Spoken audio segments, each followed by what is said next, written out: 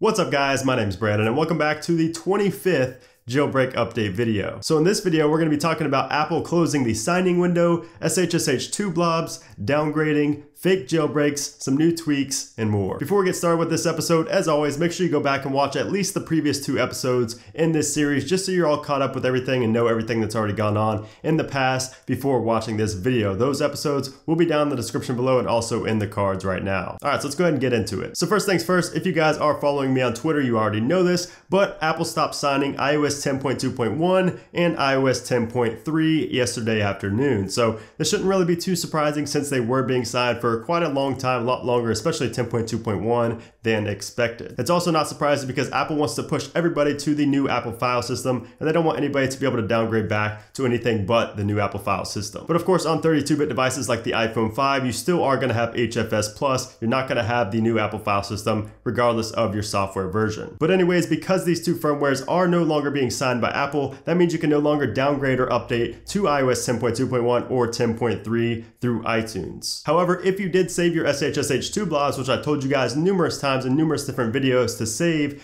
then you could potentially downgrade or update to 10.2.1 or 10.3 in the future with Prometheus. Now I say the possibility of because we don't know for sure if we're going to be able to use these blobs to downgrade with Prometheus or not in the future. With iOS 10.2, it was pretty rare for people to actually downgrade to 10.2 successfully, and I didn't want to make a tutorial on that just because it didn't work for all devices, and some people got errors that forced them to restore and update to 10.3 or 10.3.1 now. And a big issue with downgrading is the SEP, which is the Secure Enclave processor. And this is basically the processor where Touch ID data is stored, and when you basically run Prometheus, it restores the SEP firmware to the latest signed version, which can of course cause issues on lower iOS firmwares. Now there are reports from people that have successfully downgraded from 10.3.1 back down to 10.2.1 or 10.2, but the developer hasn't come out and said that it's 100% working right now. So I would not touch Prometheus, even if you knew how, even if you had your blob saved and everything. I would not attempt Prometheus right now because, like I said, there are some people that are getting errors when they run Prometheus that force them to restore their device to the latest firmware. So for now, just keep your blobs in a safe place on your desktop, or just do what I did. I upload them to Dropbox just so I never have to worry about them getting deleted or anything like that. And of course, I will be making a video on how to use Prometheus to downgrade with the blobs if it does come out in an easy to use fashion, and if it works for multiple devices, not just 1 or 2 devices. If it works for most devices and it's a simple process, not simple, but just simpler than what it was in the past, then I will definitely be making a video on that. Now let's talk about fake jailbreaks. I hate that I even have to talk about this topic because I just completely ignore anything related to a fake jailbreak because I don't want to give the people attention that they seek. So here's a pro tip. If you don't see me tweet about a jailbreak, an upcoming jailbreak, a hint at a jailbreak, or a jailbreak release, or if I don't upload a video here on YouTube, just assume that everything you see is fake. And that goes for any jailbreak reporter or YouTuber that you follow. If you don't see us tweeting about it, it's fake. And don't fall for these Twitter, retweet 10,000 times and Pango will release a jailbreak. Don't fall for these fake videos showing you how to jailbreak. Anything you see on YouTube, Twitter, anywhere is fake. They're just doing it for attention and retweets and likes.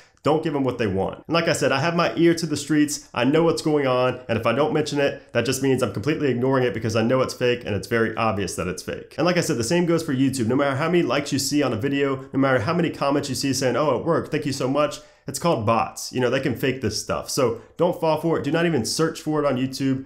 If you see it in your recommended videos, don't even click on it because it's fake. And a big reason I start my videos out with iOS 10.2.1 to 10.3.1 jailbreak is just so I can get to the top of the search results and knock the bad fakes off the top of the search results, because if you searched iOS 10.2.1 or 10.3 jailbreak, you'll see a bunch of fakes at the top. So I'm going to title my videos like this just so I can knock them off the top and get real information out to the people that are searching for it so they don't get scammed. So please don't think I'm trying to clickbait or anything like that. I'm actually giving you guys real news, and it really is a jailbreak update on 10.2.1 and 10.3.1. But I'm also doing this to knock the fakes off the top. Anyways, let me calm down. Let's talk about tweaks now. So you guys know I've been talking about this tweak that lets you play music through a respring. So basically when you respring, and if you're playing music, you won't have any pauses, your music won't stop playing or anything like that. It's called Don't Stop the Party 2, and I've actually been using it for the past day or so. It's actually just been submitted to Big Boss, so it should be here very soon, within the next, maybe even today, or within the next day or 2. So be on the lookout for Don't Stop the Party 2. It's a great tweak that I've been wanting for a long time. StatusPeek 2 is another tweak that has just been submitted to Big Boss and should be here very soon. And the last one I want to talk about is the Substrate Fix, the Yalu Substrate Fix that I showed in my jailbreak video, my iPhone 7 jailbreak video a couple weeks ago. It just got updated to version 2.0. This version cleans the script up a little bit and also adds support for other tweaks. And if you're having issues with Snapchat where you can't log in, don't worry, you are not alone. And don't think it has everything to do with being jailbroken either, because some people that aren't even jailbroken are having the same issue. So just wait for Snapchat to kind of fix it and sort it out themselves. I've also had a lot of people ask me about a new Jailbreak Tweaks video, and I will be releasing a new Jailbreak Tweaks video